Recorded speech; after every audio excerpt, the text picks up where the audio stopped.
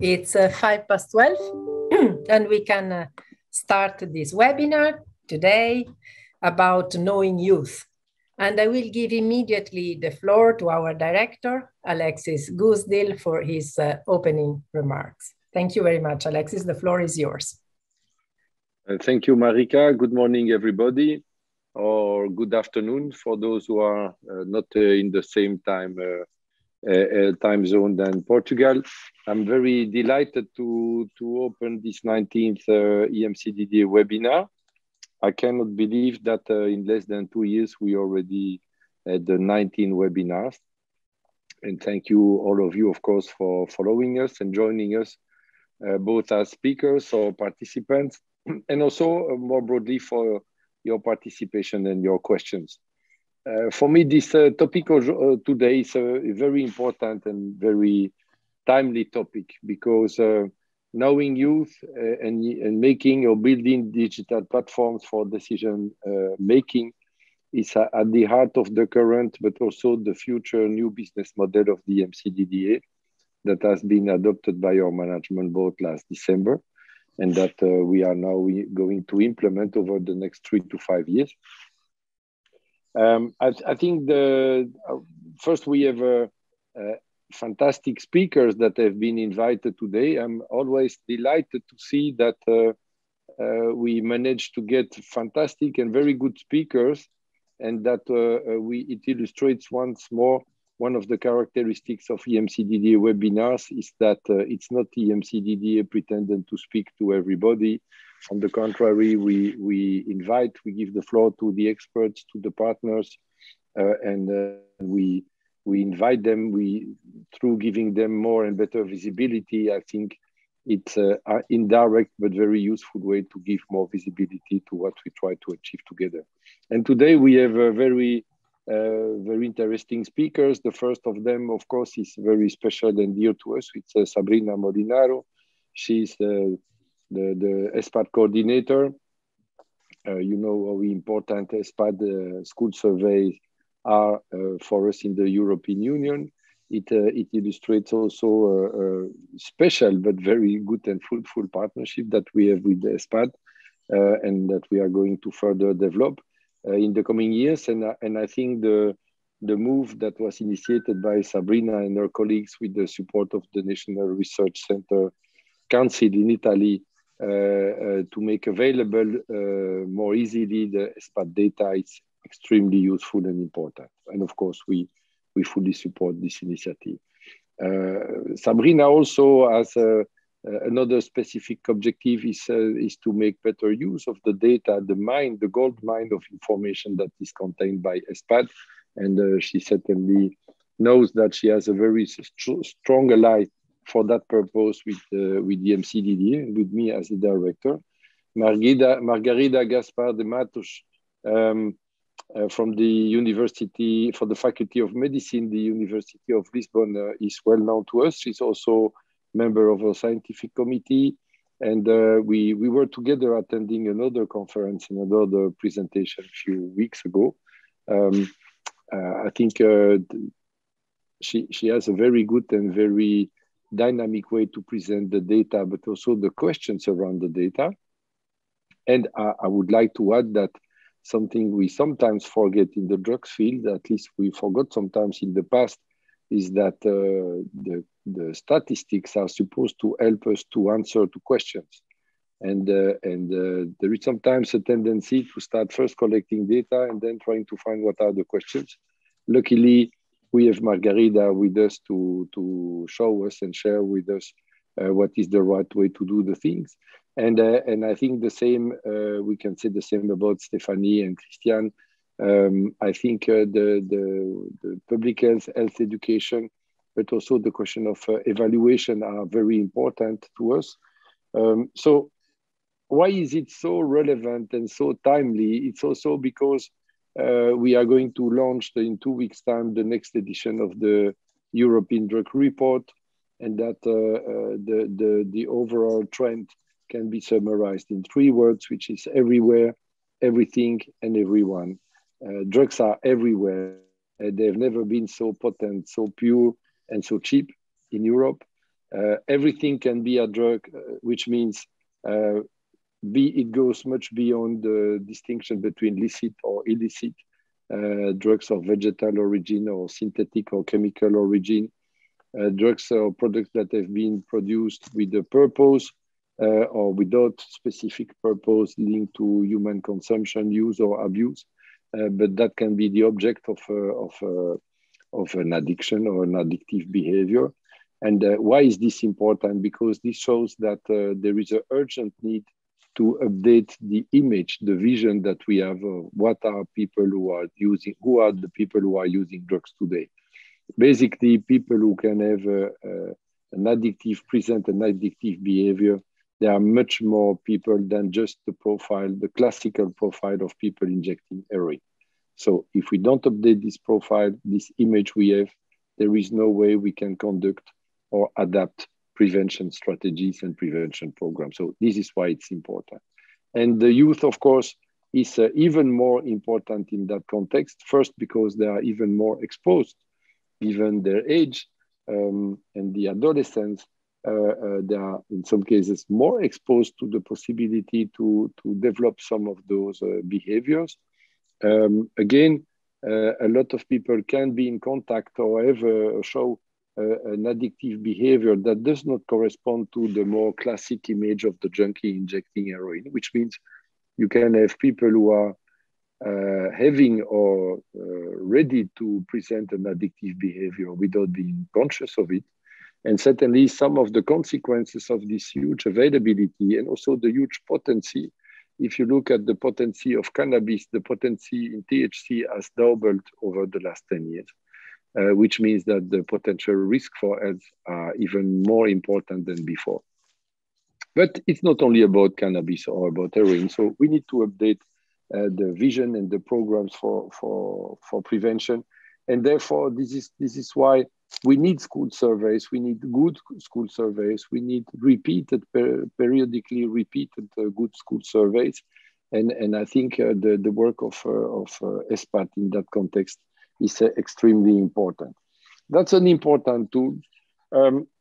It's also very important. I already mentioned that we really support and welcome the aim of ESPAD to make those data more available to everybody who may be able to make use of those data. And then we need also to make sure that the decision makers are using those information. So it's one more reason for me to extremely supportive and proud that the EMCDDA is organizing such a webinar with those so good speakers. There are two additional points I would like to mention. Is because when we speak about digital platforms for decision making, of course, it's the new digital world and the digital transformation. It offers also new ways and new paths for communication, for entering in contact and in relation with people, especially with the youth. Except a small detail is that if you are 25 years old, you are already looking very old for the young people who are exposed to any kind of substance use, which means that we need to be aware that we need to involve and to associate young and youth. We need more co-production, but we first of all need to make better use and implement more frequently those surveys. And then there is a last point that for me is both a potential but can be a risk, is the fact that more and more people talk about evidence-based and scientific-based evaluation. But honestly, there is a lot of fantasy around that. And the last time I heard a comment that was not looking scientific at all, even if it was using many times the terms scientific evidence, is about the evaluation of those programs. And this is why I was making reference to the work of Christian Stock and Stephanie Helmer and the colleagues and other people working on the evaluation of prevention programs in Europe. I think there is a broad kind of a fantasy about what are the results we can reasonably expect from prevention programs.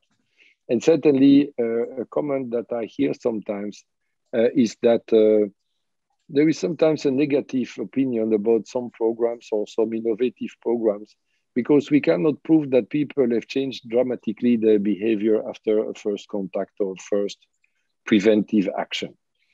And I think this is exactly opposite to what is a scientific or evidence-based work.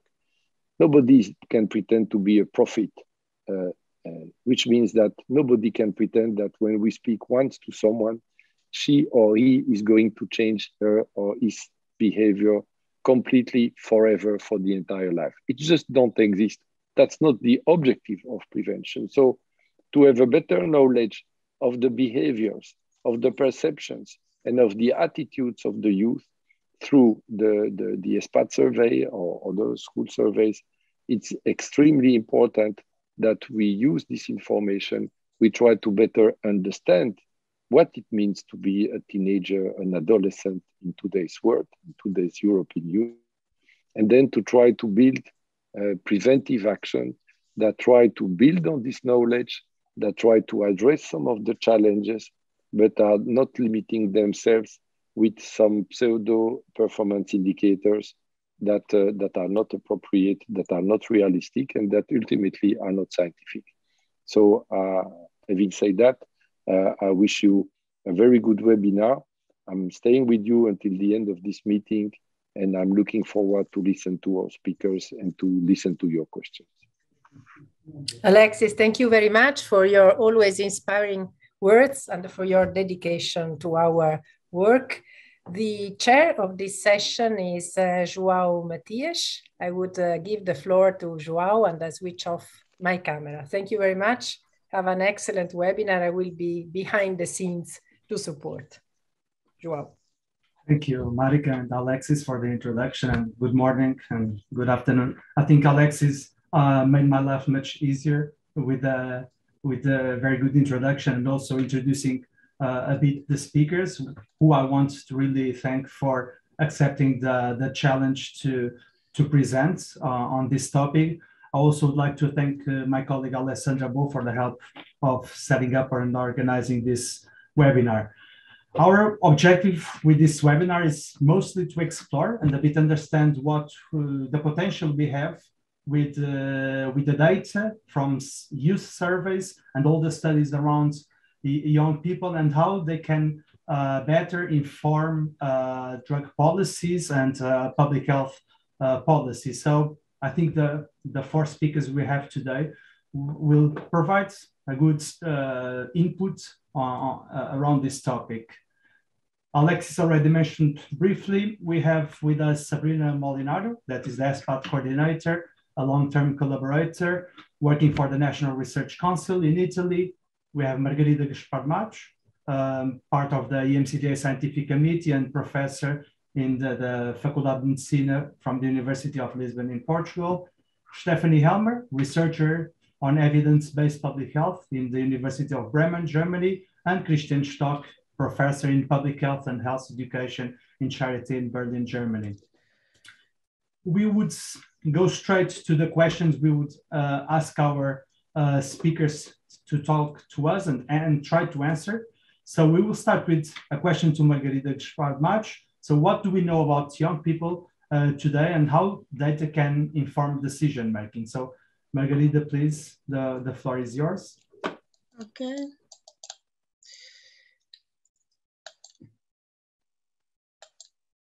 Okay, so good morning, everybody. It's a pleasure to be here. Thanks for the invitation. Thank especially Alexis and João for the close work together.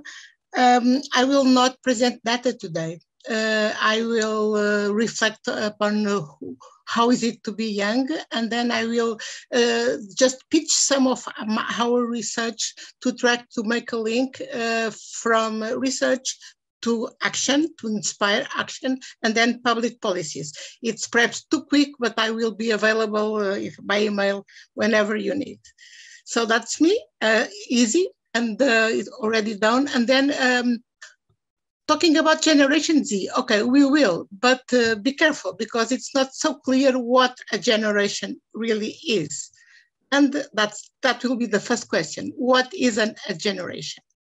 You have a way of looking to generation, which is periods of times where people are supposed to share common events, life events, historical events, and we can be baby boomer, Generation X, and so forth.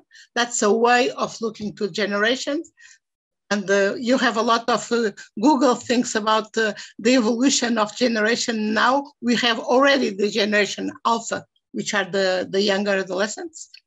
You have also another way to look to generation, which is how is it to be 18 or 80 or 60 or whatever.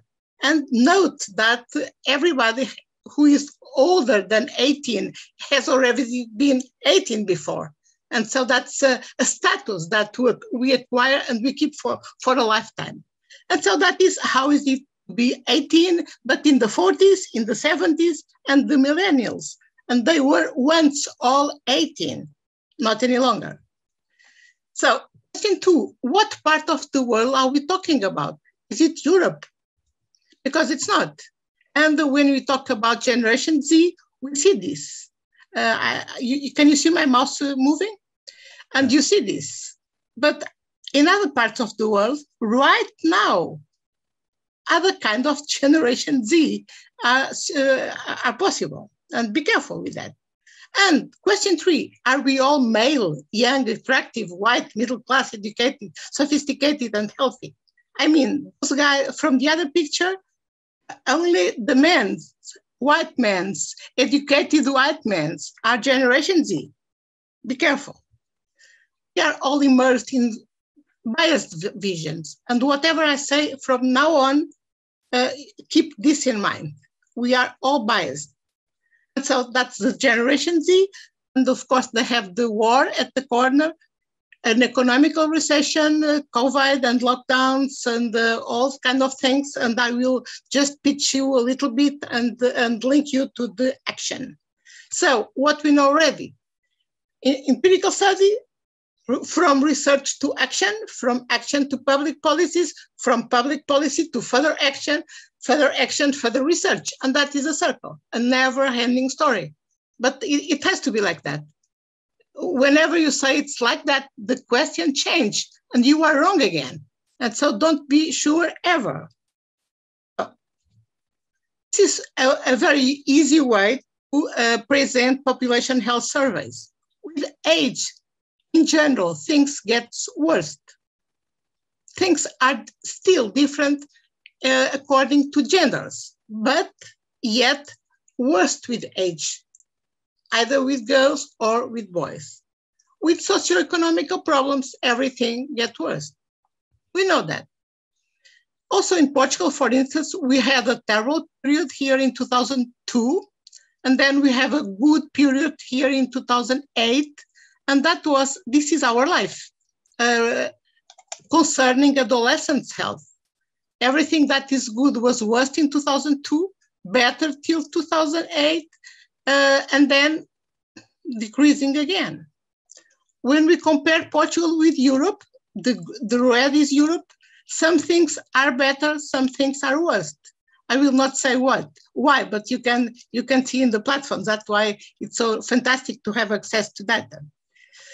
And when we try to model, we have consequences and determinants. And we have that kind of models that academics know perfectly, and the journalists hate it, and the professionals as well. That means that school, for instance, concerning adolescents and adolescents' well-being, school and family and friends are relevant scenarios.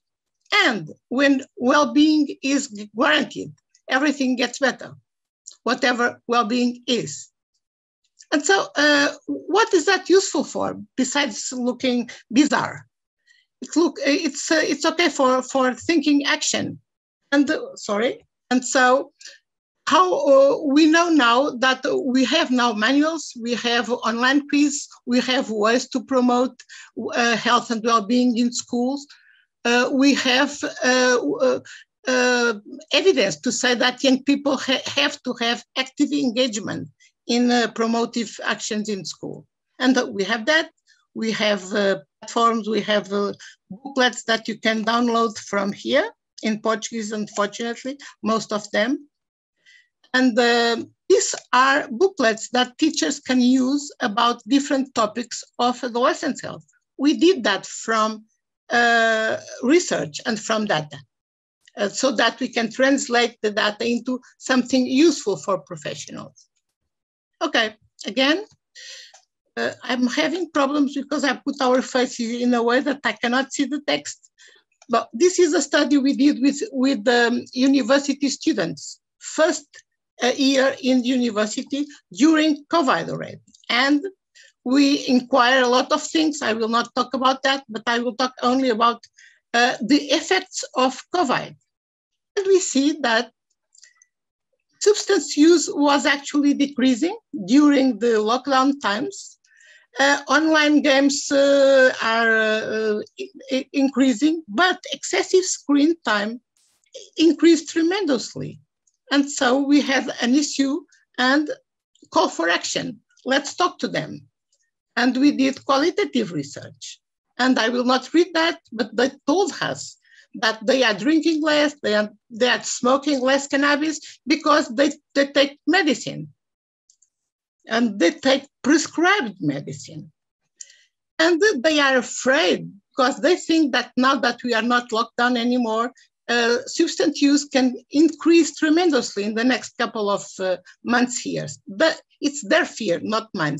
Those are quotes from young people, not adolescents. Yes, adolescents perhaps, first year in university.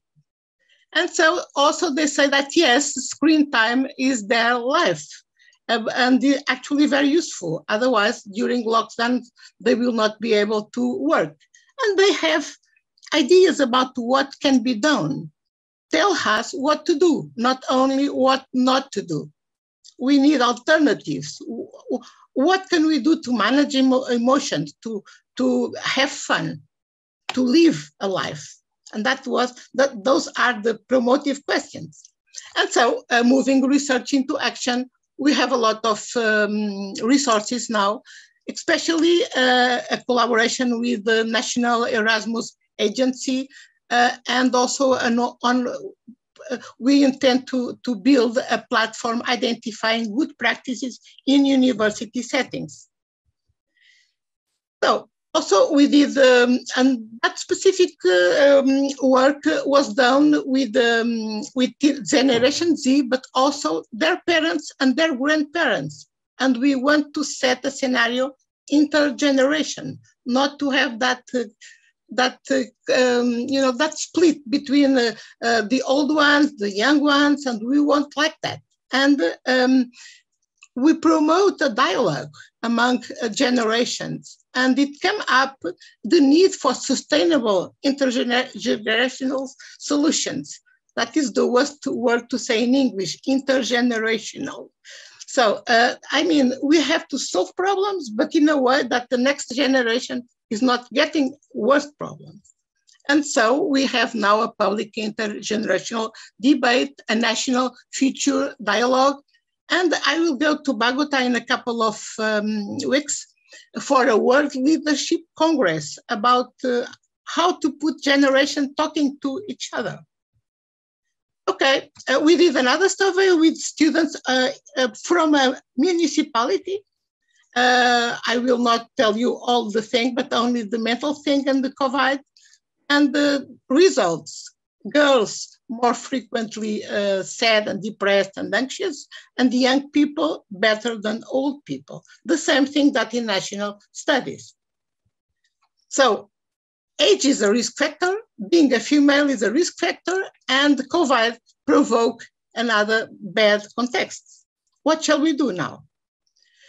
The beginning actions from the municipalities, because if municipalities can, of course we need national surveys and we need European level surveys, but then the municipality has to be able to pick up idiosyncratic issues there so that they can promote actions and public policies. Okay, and that was the last one. It was actually, it's being delivered today to our country, to Portugal. And this is a survey that we did after seeing that mental health issues were increasing with COVID. And we did, this is Portugal, and we did a national survey on mental health and the psychological health for peoples and for students. And we did that with the Ministry of Education. And actually the results are that 1 every 3 people have any sign of psychological distress, and 1 every 2 teachers have an issue. Also, the region thing is not very important for you, but we could pick up regional differences, age difference, and gender difference. And what do we need that for? To enforce public policies. And now the Ministry of Education has a strong commitment to the country and to ourselves to engage in a lot of measures from now on in the next 6 months. So that is about Alex was talking about prevention and promotion, and that is a nice picture of it. So we can prevent, it's nice, we can protect, we can promote, and we can lead people to participate. But that is from people point of view. But we also need public policies and friendly environment. And so the sea has the affordance of allowing a bus. And we have to see the environment like affordance, like opportunities. And we have to be able to pick up the opportunities of the environment. And so for me, if you allowed me the metaphor of the wave, this is a metaphor for what I think about prevention and promotion. And this is us, and that's our things in KR, and my email, and thank you very much. Thank you very much, Margarida, for the very thought-provoking presentation. I think it was a very good introduction to what comes also next, and a lot of questions came to my mind. I forgot to mention, for those watching online, hello, first, and second, if you have questions, please do write them in the Q&A section in your screen or in the chat, so that after the 4 speakers talk, we will go through the questions and ask them to the speakers. I would now move to the second question of this morning to Sabrina Molinaro. And I'm very happy because today we are launching the ESPAD data portal. Sabrina will talk about it today. It has been a long process, but I'm very happy it's out and out there and people can explore it. So Sabrina will be presenting the ESPAD data tool, which allows access to 20 years of ESPAD data on substance use amongst 15 to 16-year-old students, adolescents. So Sabrina, please, the floor is yours. And I will share a video as soon as you tell me. Okay. Please, Sabrina. Thank you, Joe. Thank you for the presentation, and thank you, EMCDDA, for the invitation. And also thank to Alexis for the beautiful introduction. I'm very happy because today is a big day for the ESPAD community. As Joao says, this is the final treasure of a big work started more than 10 years ago together with the EMCDDA. Because before to be able to develop this portal, we needed to develop the ESPAD trend databases. That is a really great big database with all data inside. So finally, from today, our project will open its data not only to the scientific community, but also to all the stakeholders who will be able to use all the information of ESPAD. That's the real news, because inside the database, there are many information that normally are not shown in the report or in the normal communication. What does it mean? That from today, you will be able to have access to all the information inside the questionnaire. We develop this portal thinking three different profiles of users. People who want to take a look for general information, people who want to take a look inside some specific information, and for expert users.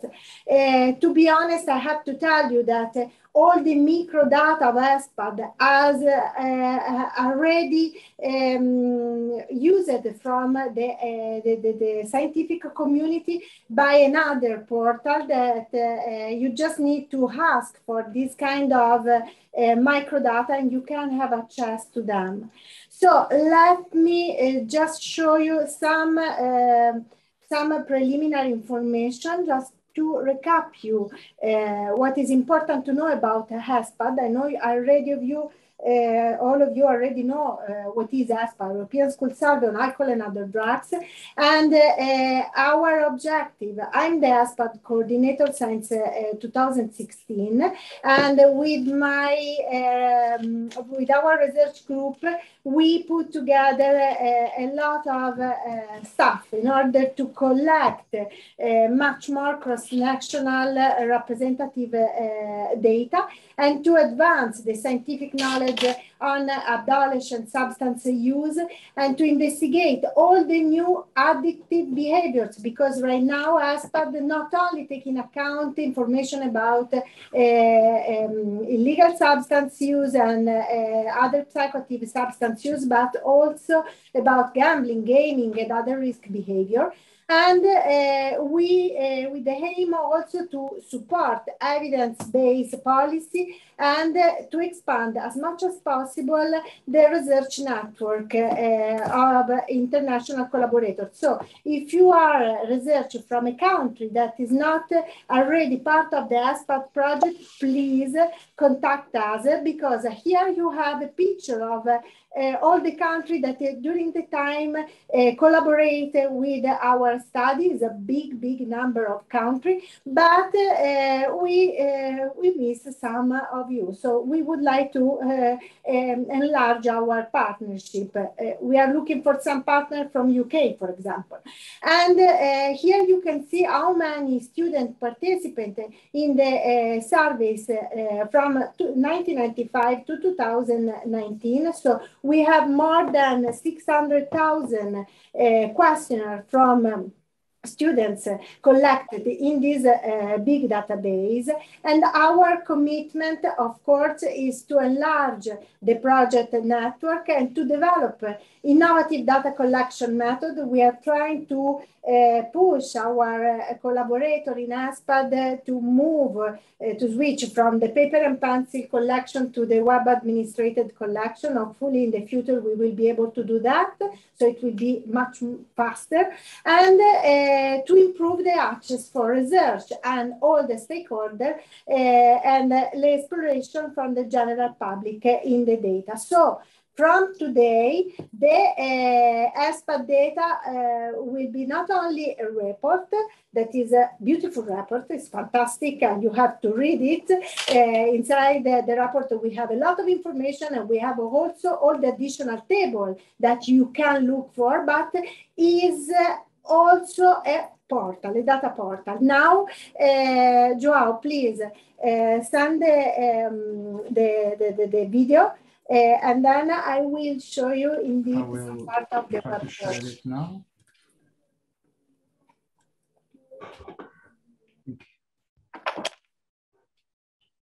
Can you see it now?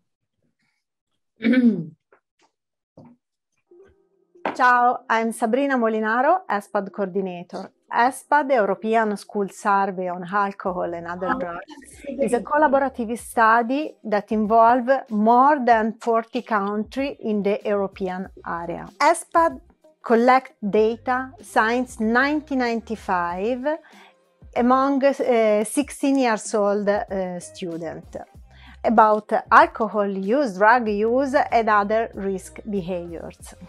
As a further development of ESPAD project, we put together all data from 7 waves of ESPAD data collection. That means that now we have this huge trend database that include more than 20 years data collection. This exceptional treasure is now available for open data consultation. Wherever you are a journalist, a student, or a teacher, you can freely join the portal data.espad.org. It's my pleasure to introduce you the coordination team. I'm Sonia Cerrai, I'm the communication manager. I'm Elisa Benedetti, the project manager. And now enjoy the Trend Data Portal.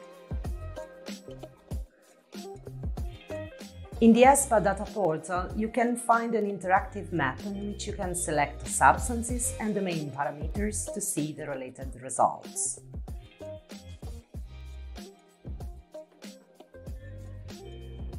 Trend data are also available for the main substances and indicators. If you are interested in a particular topic, you can select it or digit a keyword. All the questions available in the ESPAD questionnaires will appear. Then you can refine your search. In case you need to deepen the analysis, you can use the advanced search that will be available after registration. Enter a keyword, select the indicators, and the data will be visualized in the bottom chart, which you can adapt to your needs. You might be interested in comparing results from specific countries and again, choose how to visualize them. You can also choose another indicator and select all the available years to obtain a trend and a specific chart. And what if you wish to compare substances and stratify by gender? You will be able to download the charts or save your search in your personal account.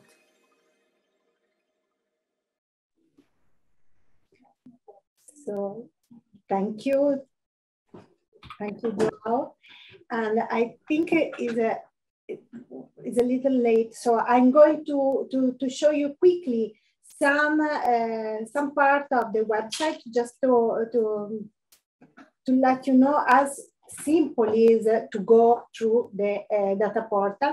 As you see inside the data portal, you can have the first level that is a very, very simple to look at. So you will find all the information regarding the 7 wave of ESPAD, but you also have the possibility to have some maps with some indicator. For example, we can choose whatever you like, heroin, that is something interesting. All the information update when you choose the indicator, and you can also take a look at different wave and the data from different wave. Inside, you have all the information for each country. Of course, you can also go and see exactly what is going on in that country. But not only this, in the first level, you can also take a look to the trend data. So you have all the information for all the countries that collect the data in ESPAD. For example, here we can choose the Greece.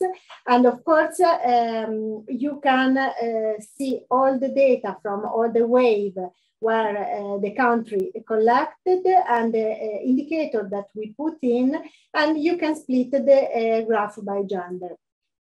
You have in this part also this interesting section about some topics. Inside you will find all the information, all the publication, peer-referred publication about some specific topic, and it's something that you can consult. So it's very general, but is full of information.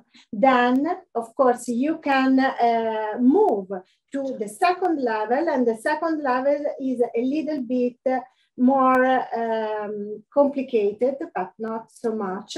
So, for example, I asked for a risk, and here we found 14 results matching with the term risk. And inside you, as you can see, you find all the items of the ESPAD where the word risk is in.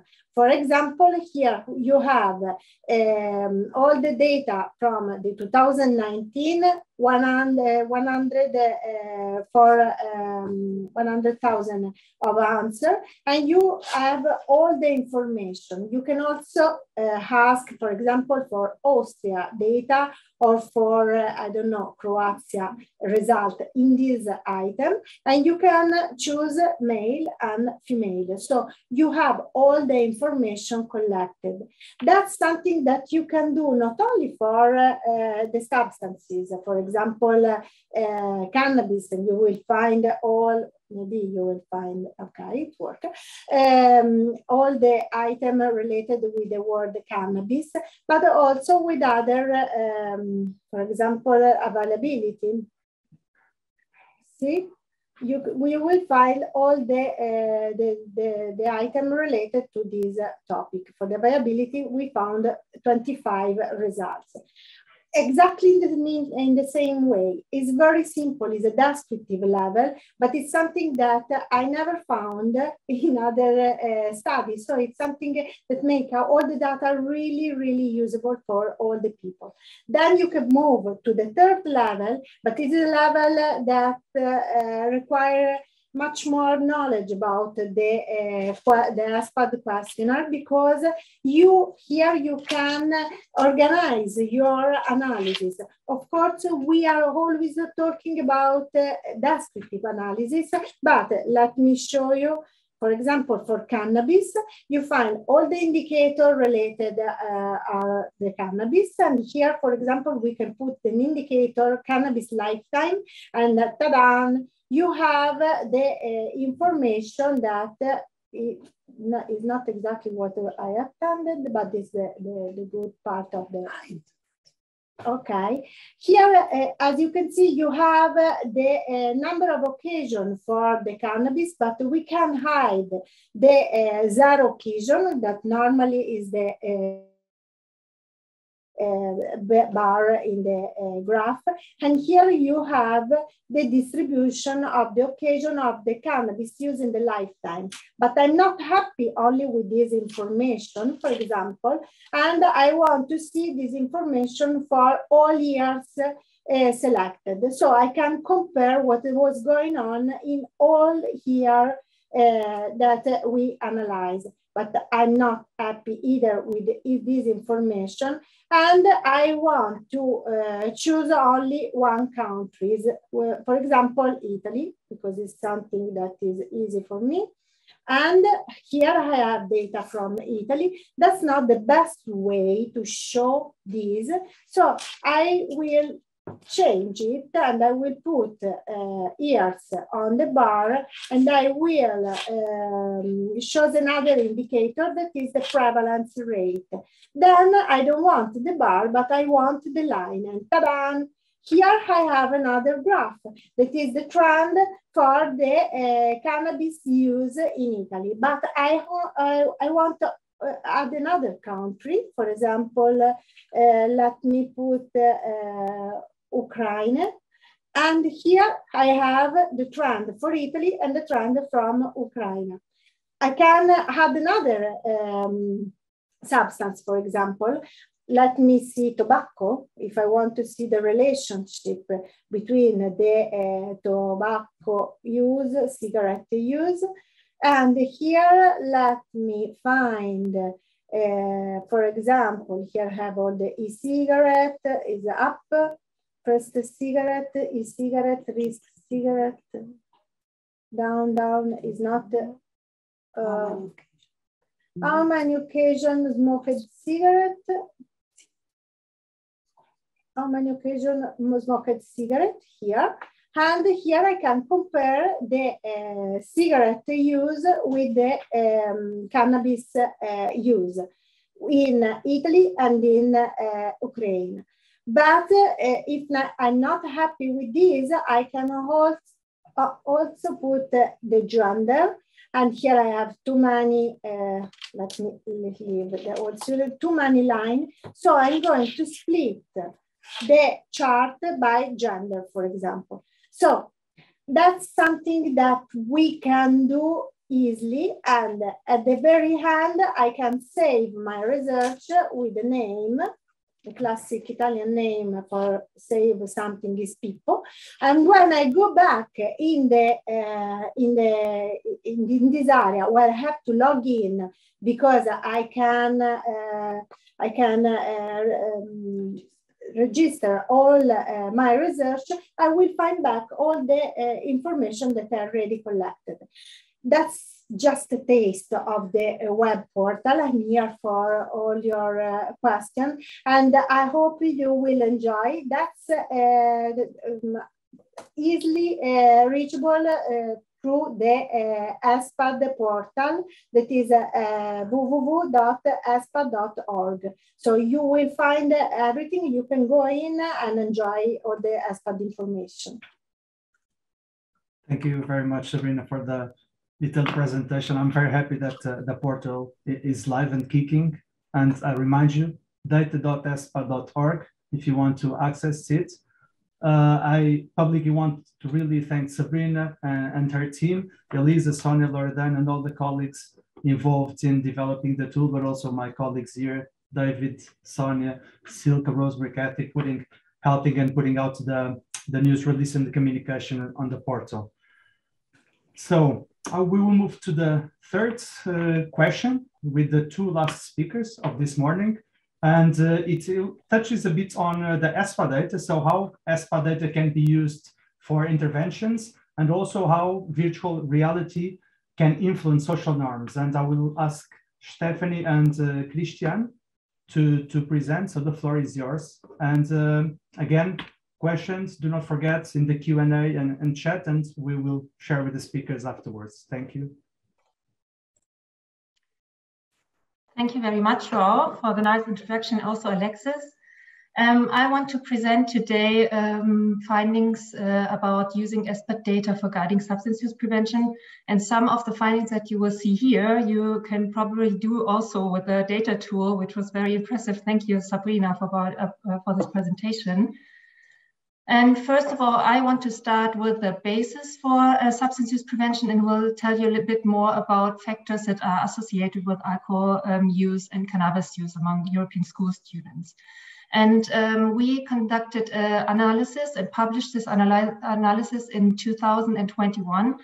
Here you can see also my co-authors, among others, Joao and other colleagues from EMCDDA, and also a statistician from the Leibniz Institute of Prevention Research and Epidemiology in Bremen. And thanks again for the nice collaborative work. And you can find, I think, the publication already in the comments. So if you want to have a deeper look in it, just go ahead. But first I want to start looking deeply at substance use prevention, because I think most of you know that accumulating evidence is showing us that the initiation of substance use early in life contributes to high levels of use and abuse later in life. So of course, substance use prevention is important, but what does substance use prevention mean? And for many people, prevention still means just informing about risks and dangers of behaviors or of substances. And this information alone is not sufficient. And there's many students that already show us that such campaign can even encourage drug use, or they showed that students were more curious about using drugs after such campaigns. So it's very important that we get a greater understanding of factors that are associated with licit and illicit substance use to develop and evaluate effective prevention approaches. For that, we did analysis of ESPAD data from 2011, and we analyzed data of 26 participating EU countries. As you can see, I think Sabrina showed it before, it were not all of the participating countries, but not all of them included the data that we were interested in.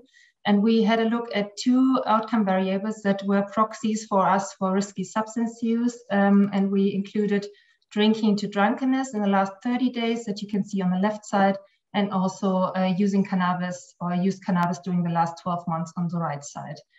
And the different time spans they were just chosen because the illicit substance use was considerably higher than the illicit substance use. And then we wanted to see which possible factors are associated with substance use. And we looked at 3 different levels. We looked at the contextual level, the social level, and the behavioral level. And we included factors such as perceived rules, peer substance use, or school performance. Not all of these factors can be tackled by intervention, but most of them or some of them. So this could be very interesting, but all of them can inform interventions or preventive interventions. So, and first of all, I want to show you the data from 2011 in regard to the risky substance use behavior. And we found that the risky substance use behavior was not the behavior of the majority. So most of the school students did not drink to drunkenness in the last 30 days.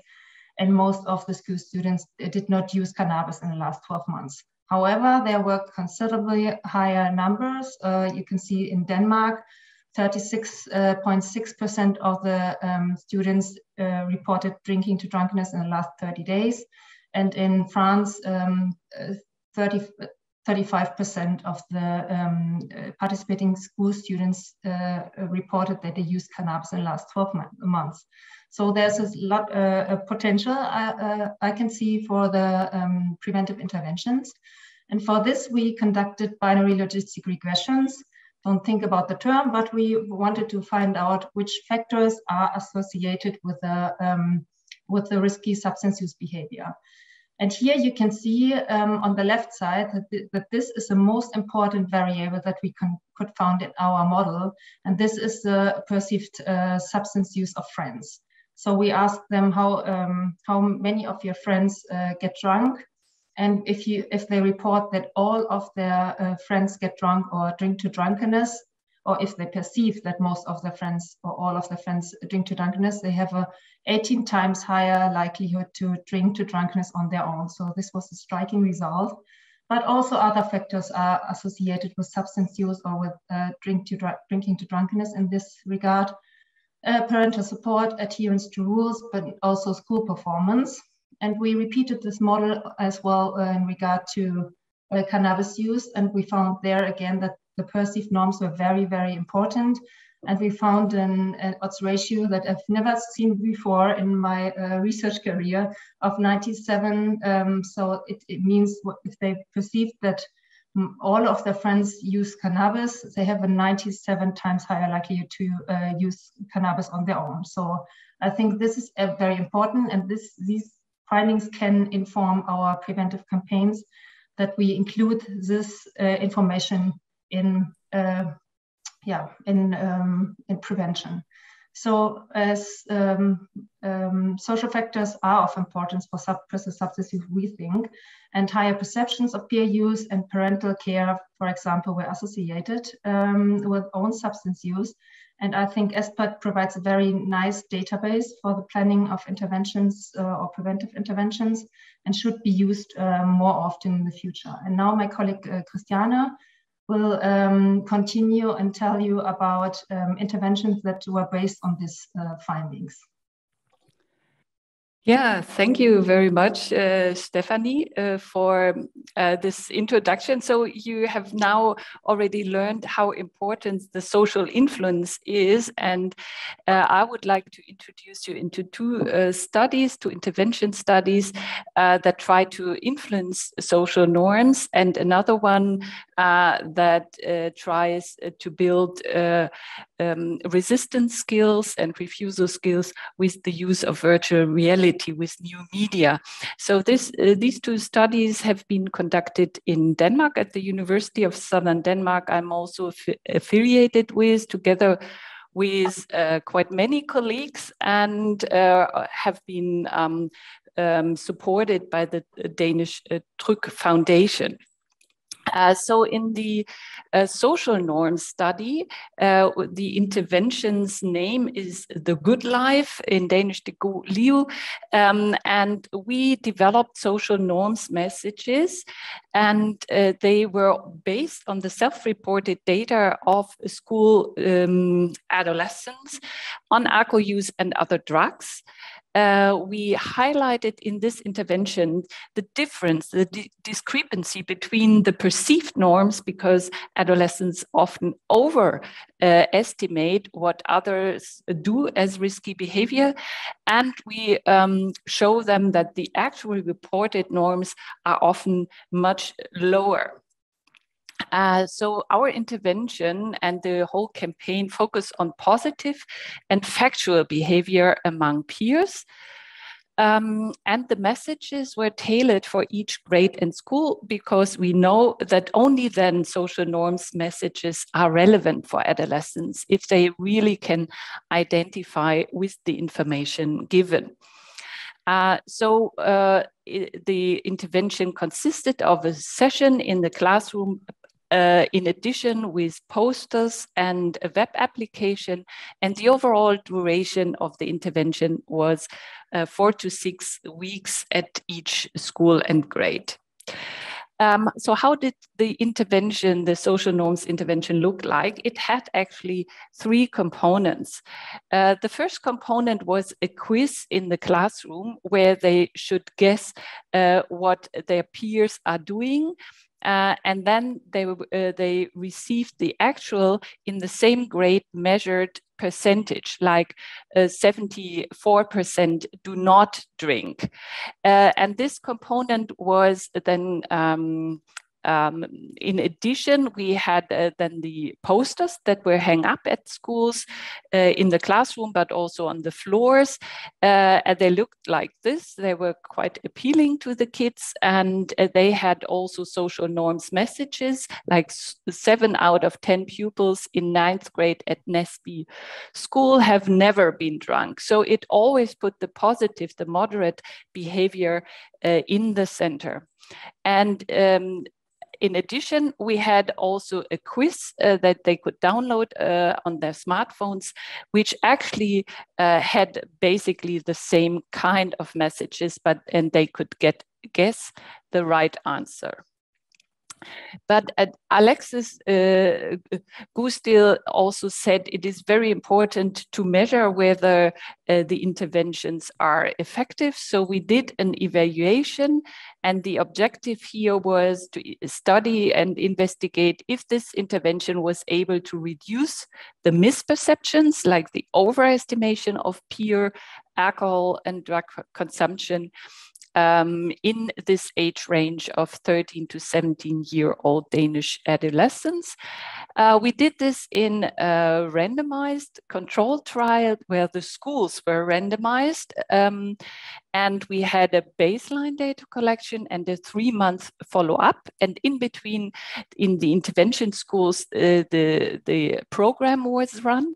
And we measured the effect on 3 different outcomes, whether it was able to reduce the overestimation, whether it was able to reduce the frequent binge drinking. As Stephanie has pointed out, this is a major problem in Denmark, and whether the intervention is successful in reducing alcohol-related harms. So in short, the effects of the intervention were that the overestimation, like the attitude change, was quite successful. In the intervention school, the overestimation was significantly reduced, and the alcohol-related harms were significantly reported to a lower degree. We did not find a significant effect on frequent binge drinking, though that was also what Alexis already pointed out from our prevention interventions. We cannot expect that each and everyone changes behavior right away. However, we found actually also a reduced drinking in a subgroup of pupils, and that were those who had the intention to drink more, were motivated to drink more in the future. What we also learned from our study was, and I will show you these slides in a minute, that the more intervention dose, the better. The conclusion of the outcome evaluation was that receiving the Good Life intervention had a positive effect on norm perceptions, and frequent binge drinking was only changed among those with motivation to drink more. Our main message is that the social norms intervention have the potential to decrease norm perceptions of peer drinking.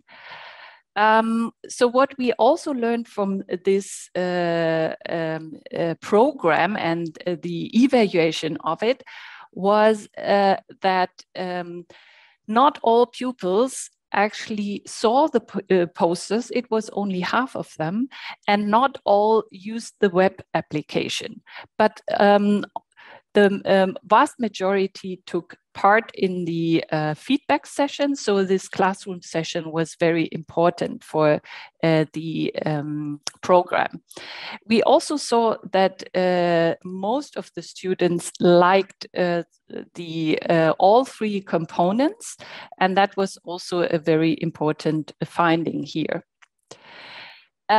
And what we could also see from our study was that it is, when doing social norms interventions, it's very important to have a sufficient dose. Because the effect was larger among those who received all three intervention components.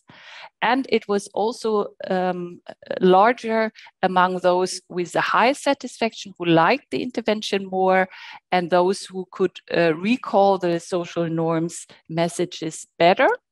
We could not see a dose-effect relationship with posters, but we know that the posters have been very important for the overall success of the program.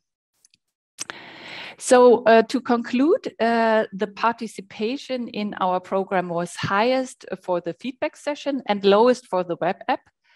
However, students had overall positive ratings regarding all three intervention components, and a high dose of the intervention, high satisfaction, and high recall of the social norms messages enhanced the effectiveness of this program, The Good Life. I would like now to briefly touch upon a new project which is using new technology. It's called VR Fest Lab, because it aims to achieve better resilience to social pressures among Danish, and we have also a German component, adolescents. So the objective was to develop a virtual reality training tool, and we wanted to use also an empowerment-based living lab approach to co-produce this game, this simulation, together with adolescents.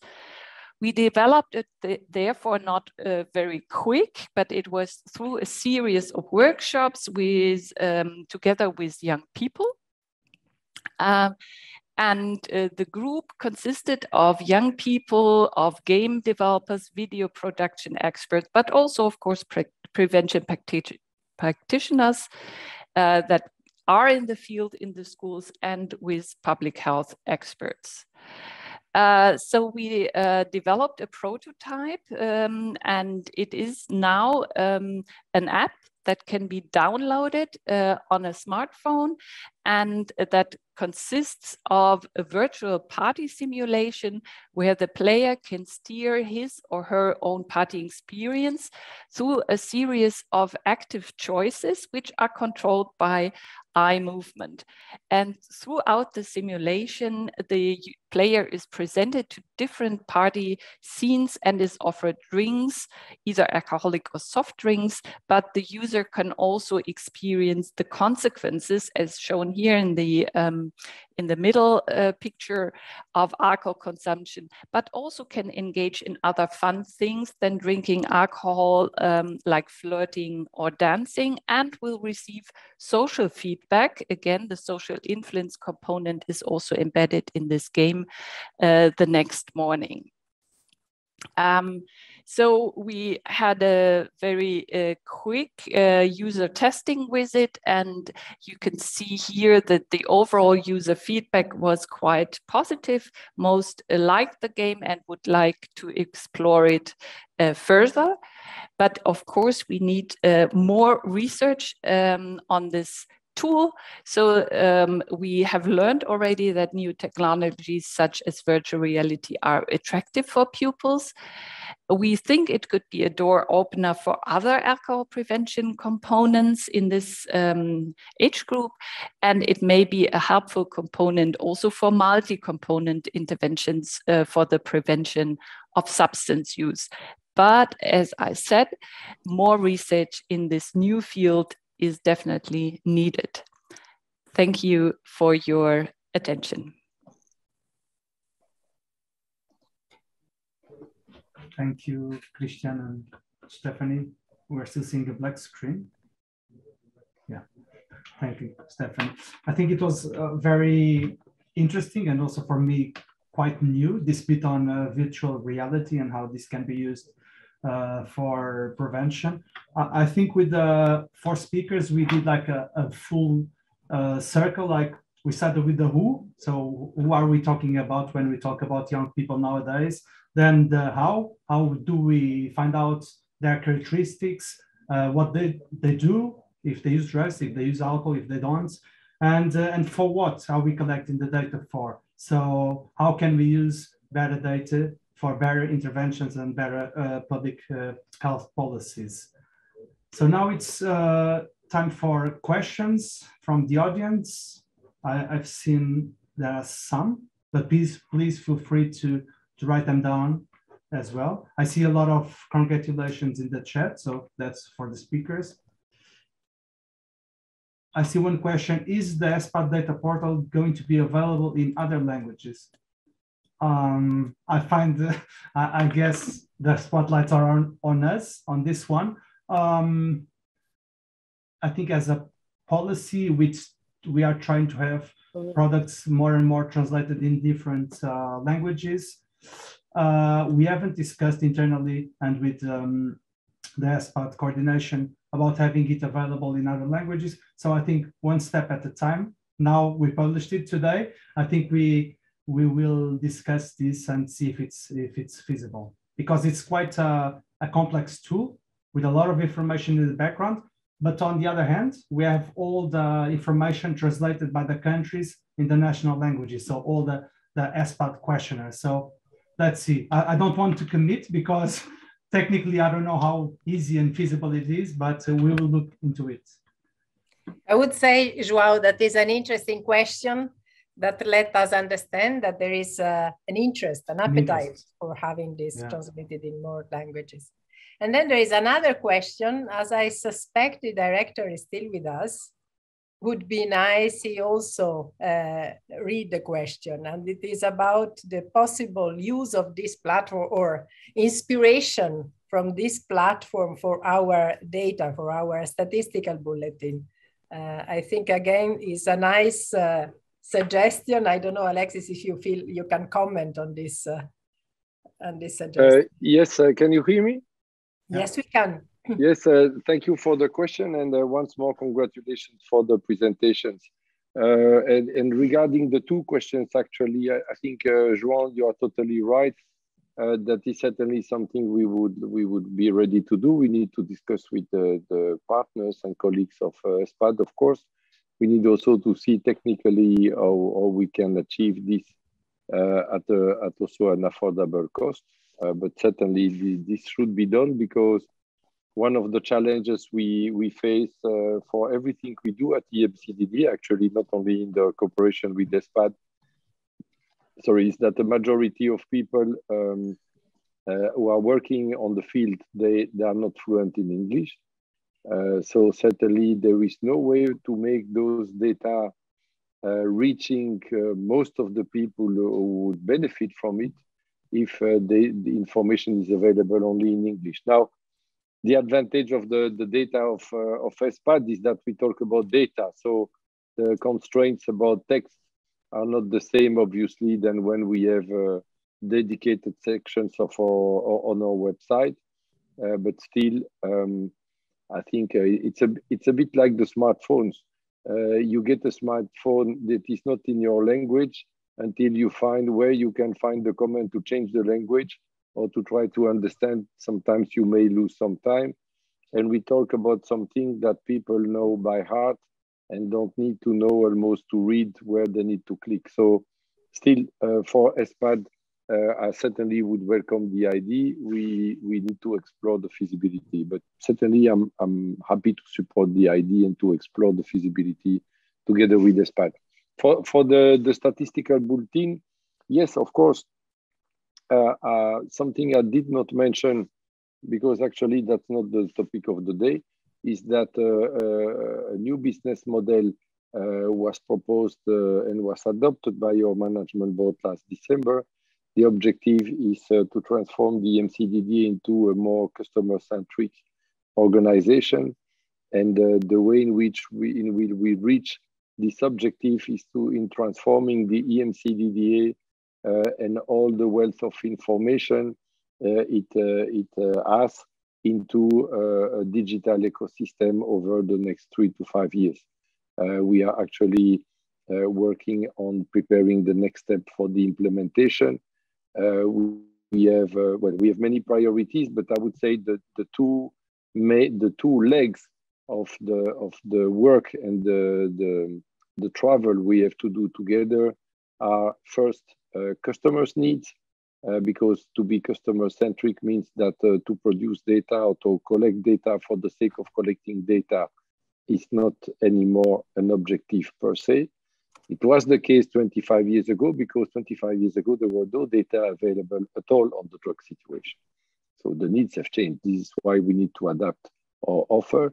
And also, over the time, we have been moving from being an information hub and transforming ourselves into a service provider.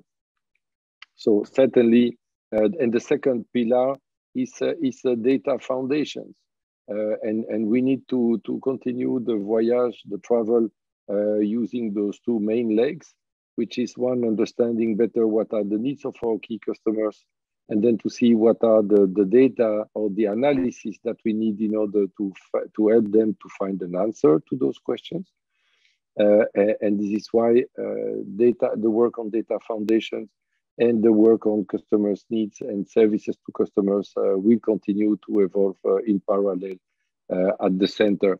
And I think there is I can say there is a lot of work that is developed by João and by the other scientific colleagues in order to streamline, to improve the data definitions, the metadata, the way we can have queries, and the way we can make them available. Because I think the very nice demonstration made by Sabrina, what it shows that data should be able to be extracted easily, which is not that easy to make possible.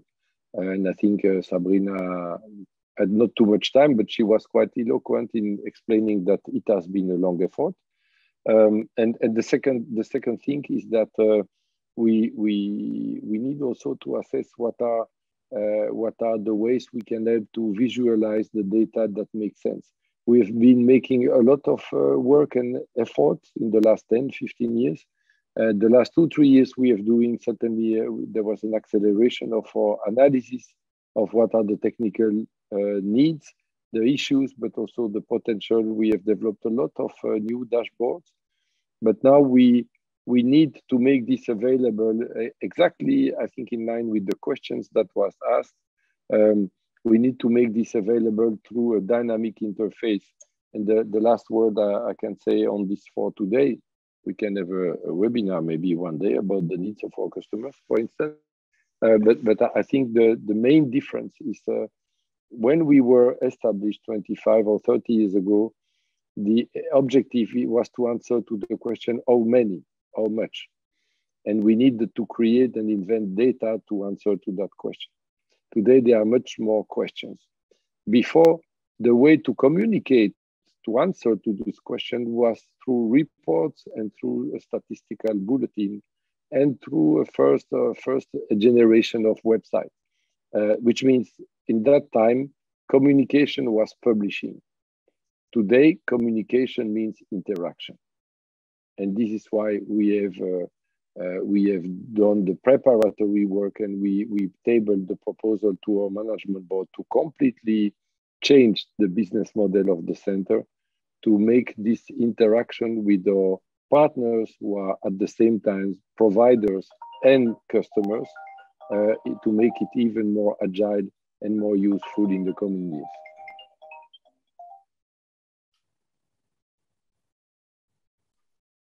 Thank you, Alexis. We have a couple more questions. This one is to Sabrina. ESPAD is every 4 years. Is it long period? Every 2 years will be better, or what?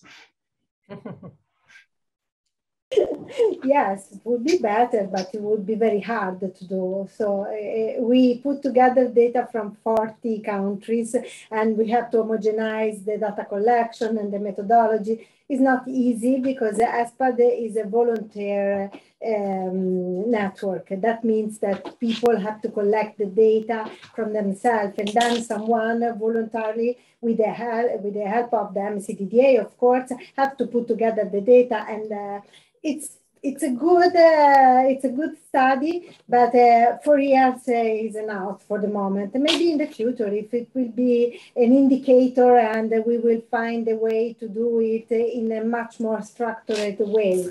Maybe when we will move in the web administrated data collection, it would be easy, but for the moment, 4 years is the best that we can do. Thank you, Sabrina. Yeah, from our side, I can confirm that it's working with, I think now 40 countries. It's a long process. So every 4 years, I think at the moment is the most feasible option. To Christian, there is a particular interest on the virtual reality component. Have you explored developing this tool for other diseases areas related to changing behavior to address harms related to substance use or other lifestyle choices, like, for example, fat liver disease? No, I personally did not, but of course, virtual reality is widely used already in psychological treatment, especially in terms of anxiety treatment. I myself have also considered to using it for instance, sexual behavior and in the sphere of sexual health. So that was also an idea, but I haven't explored it further yet. Thank you, Christian. I saw that you also pasted some links in the chat for those that were asking for references. Exactly, yes. And we got several participants asking for the PowerPoints. We will be making this webinar available on our YouTube channel, so everything will be public quite soon after some editing work. I'm just checking if there are more questions left. We are also reaching our time. Marika, do you see anything else that I missed? Yes, no, just a comment. I saw that Sabrina smartly showed us the data on Ukraine. As we are working on some preparedness recommendations from the countries, for the countries receiving Ukrainian displaced people, I think that this data you depicted can also be useful to check, because up to now, we know that people, adult male, cannot leave the country, but this does not apply to the young people. So probably we need to study better your data to be able to provide some help to the younger people that can be joining at least the neighboring countries, if not the heart of Europe. So one more useful application. I think Alexis has already given a lot of input to the webinar, but there is a tradition that is the one concluding in general. I don't know if Alexis, you feel you would like to add something. You are always very generous with your contribution to our work. We really appreciate. Thank you, Marika. I think I've been listening carefully to the speakers. So first of all, I would like to thank you all. This was very interesting, very useful. It was each presentation was different, which is an advantage because they were complementary and they gave different perspectives and highlights. One of the things I will not comment more how pleased I am to see the new way to make available the ESPAD data. I think that's really extremely important milestone. So congratulations to Sabrina and the colleagues. Congratulations to my staff who made possible this also cooperation from our side, and we certainly have even more work to do together in the future. I wanted to highlight just a few words or terms or concepts that are nothing new for those of you who know this even better than me, but that I think that are a few points interesting to make. Just telling you what I would keep in mind when I'm leaving this webinar. So what I think was, it's always very interesting when people who work on data, like Margarida said, we are not going to start presenting data. I think that's a good way to start the discussion because as it was shown also by Stephanie and Christian, the point is we should start from the questions. And sometimes, and I think both the presentation from Margarida, but also from Stephanie and Christian, have very well reflected that not only as I learned in my courses of methodology in statistics at the university, everything starts and has to start with a question. And then the second thing that is even more important is that sometimes we need to remind ourselves or some partners or some decision makers that in the best case scenario, at least traditional statistics make only possible for you to conclude that the hypothesis is not wrong. So we are not talking about absolute truth. And this leads me to the third point, which is very well highlighted by those presentations, is the fact that what is even more interesting is maybe not to try to prove at any cost that something was successful. Okay, we all wish and hope it has not been a complete failure, even though sometimes we learn more from failure than from successes. But it's also the fact that from all the research and use of the data that was presented today, we see there are new questions coming. And I think that's really proper to what we can call scientific evidence and scientific work. I have a friend who's a professor in neurobiology at the university, and he was already professor for 20 years when we met and discussed for the first time those things. And I remember I was very surprised. I was a young psychologist at that time, still extremely faithful in the power of science. And then he was telling me that basically the more he knew, the less he knew. The more he realized that we knew so little.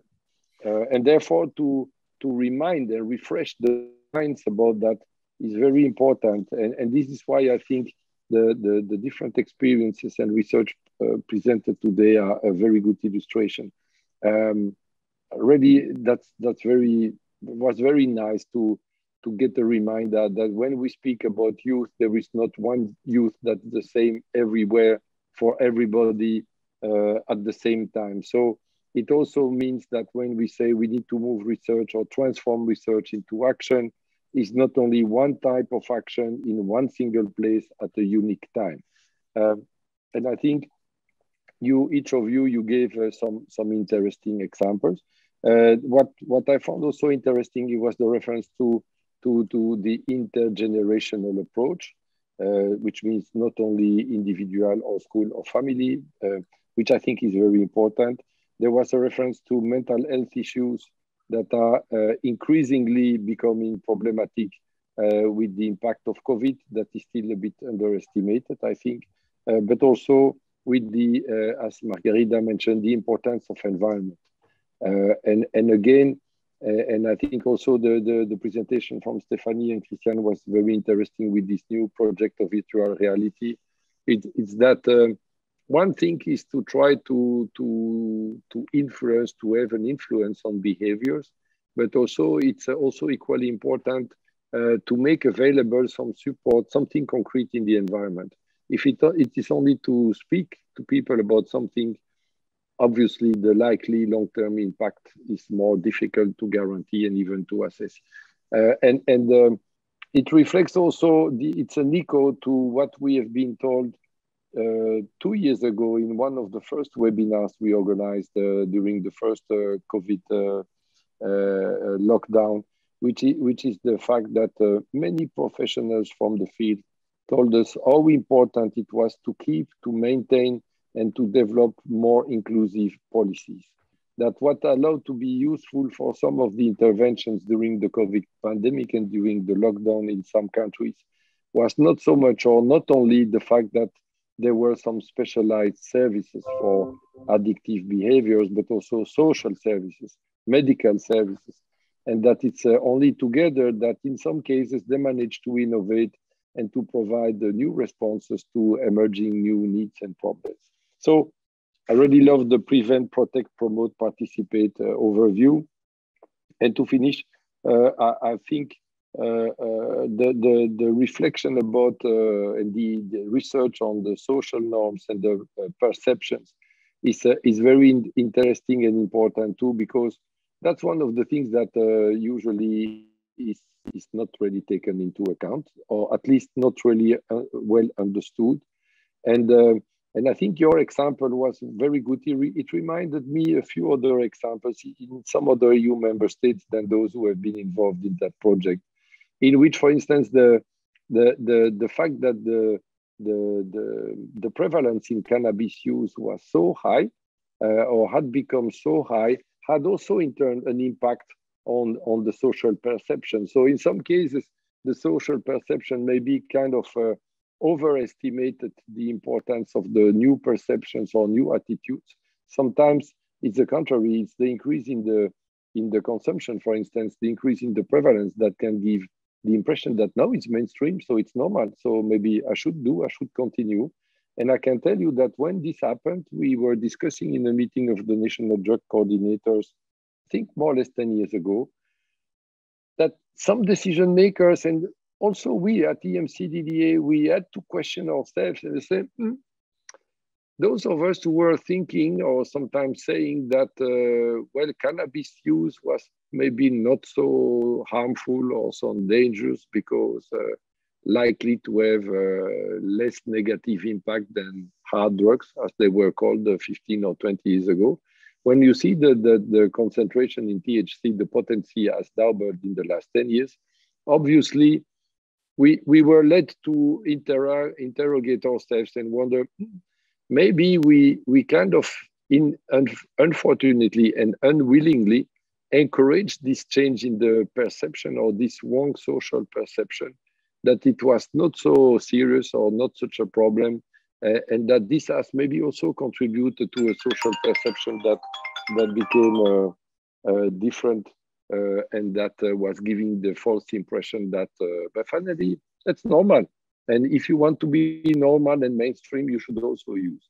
So I think that this move, this cycle of getting some analysis, some information, starting from a question, understanding that in fact it creates or causes some new questions to occur to our mind, and to try to design a way to better find a response. I think it's a fantastic opportunity. It was given to us today, starting from the ESPAD school survey. I think the effort to make those data available is really important.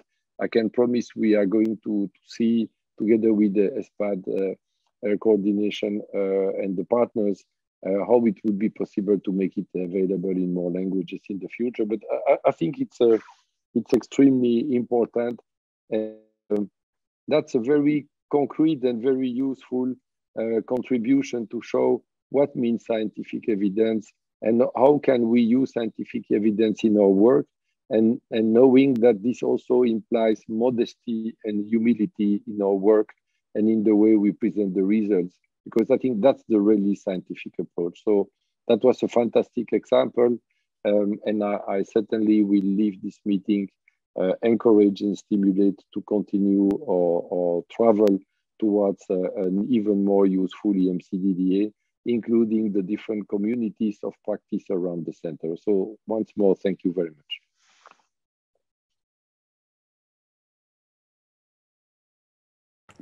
Thank you to you, Alexis. Always a great contributions and commitment to the work. I take this opportunity to thank everybody. We don't add any more words to the conclusive remarks by the director. Thank you very much, Sabrina. Thank you, Christiane. Thank you, Stephanie. And thank you to Margarida Matos, who had to leave before because she had a lesson. Thank you to my colleagues, João Matias and Alessandra Bo, and all the others that are collaborating to these webinars. I just leave the session open a little bit because it's not nice to expel all the people, but you can go. Thank you very much. Thank you, everybody.